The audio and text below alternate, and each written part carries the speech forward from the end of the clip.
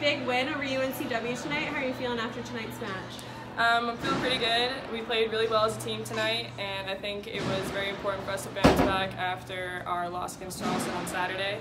And I think going into this game, we really had a lot to prove against this team. They beat us last time we played them, and especially being our last home game, we really wanted to come out like guns firing all out.